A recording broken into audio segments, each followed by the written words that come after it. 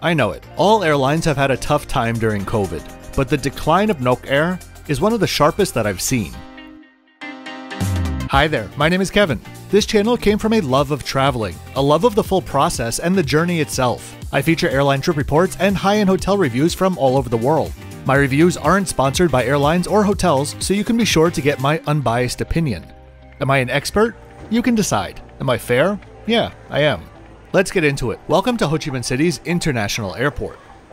It's late morning thanks to a very pleasant departure time, and today I'm heading to Bangkok. If you'd like to know the exact fare that I paid for my flight, or my next 5 videos in queue, there are some pretty incredible ones coming. Please check out the description below.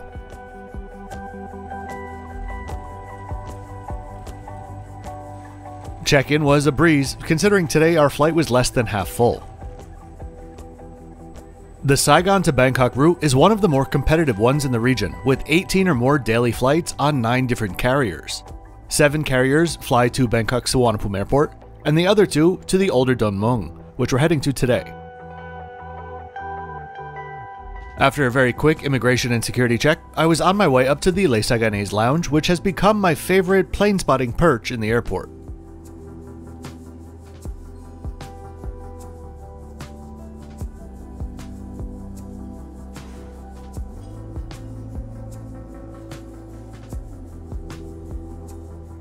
At this time of day, it's a bit of an odd mix of food on offer, but that's not why we're here. If you want to see a longer tour of this lounge, please check out literally any of my other videos departing from Saigon.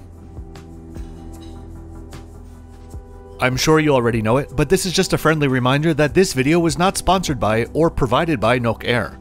As with all of my videos, this one was self-funded so I can give you my unbiased opinion. So your views, thumbs up, and subscriptions are greatly appreciated and ensure more content just like this will keep flowing. Our carrier today is Nok Air. Nok is the Thai word for bird, which will also explain the fun and colorful livery that we can catch pulling into the gate.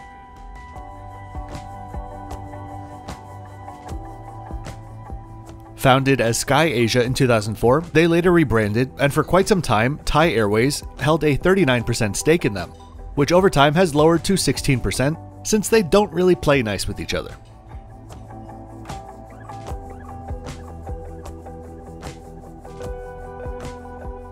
Despite the airline's small scale, they do currently have the largest number of domestic Thai routes of any airline, though their international network has always been very small with just 4 international destinations.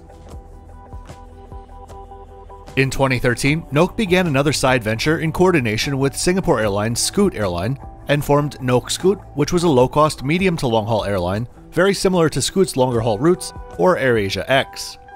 Nok Scoot shut down in 2020 though due to COVID. They currently fly to 26 destinations on their 17 narrow-body aircraft and have a further 7 on order.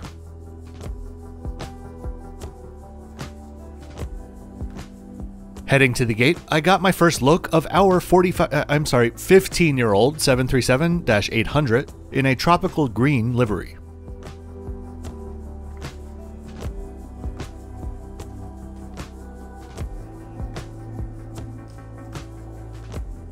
Boarding began on time, and it almost looked as if she was shy and trying to hide from the camera.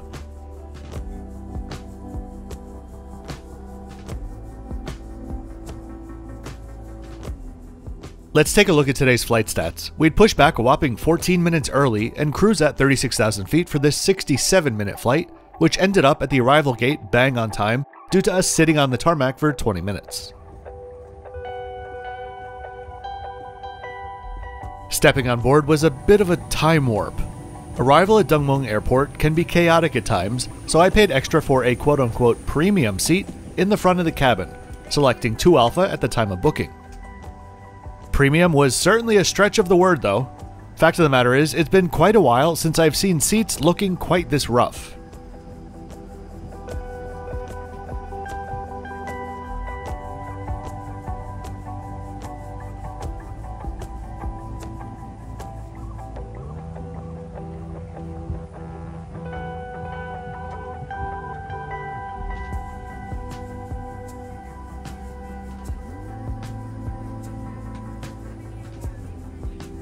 737 seats in general are a bit narrower than on an A320, so that combined with the tight legroom and the suck it in if you weigh more than 120 pounds seatbelt led to feeling like I was being shrink wrapped and prepared for shipment.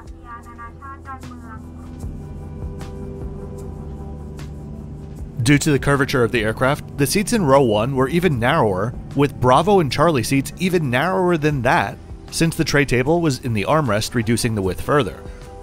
If I sat in that middle seat, I'd likely need to be pried out upon landing.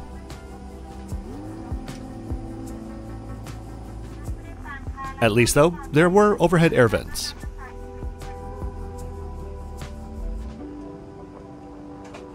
As for the seats themselves, they have seen better days, and those better days were at least 10 years ago.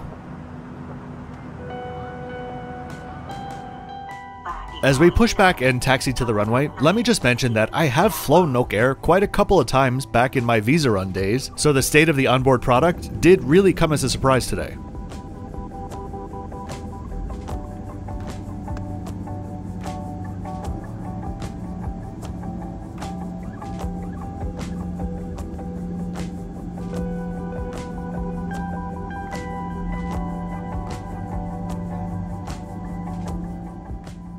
The spool up, takeoff, and airport stats are coming up now.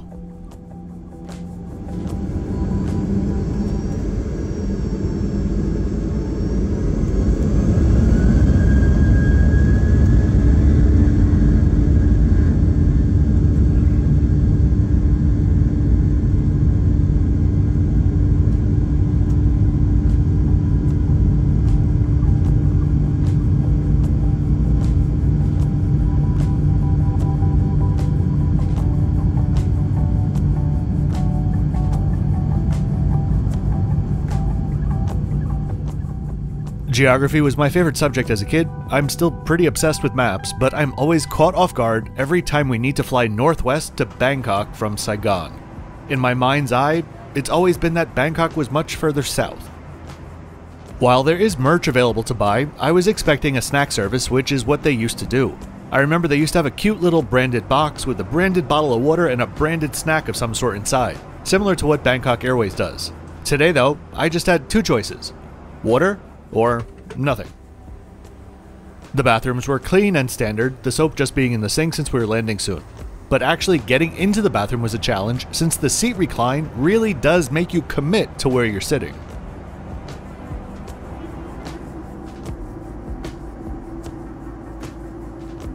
Regardless of how uncomfortable the seat is though, you really can't complain if you're descending 40 minutes after you took off.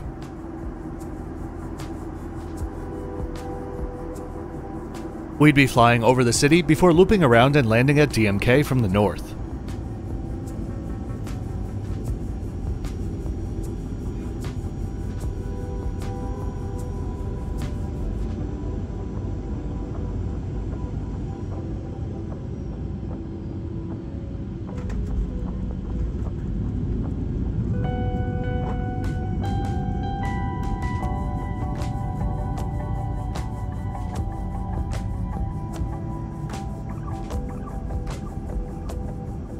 We had what felt like a quick taxi, but then we had a 20-minute hold waiting for our gate to open up.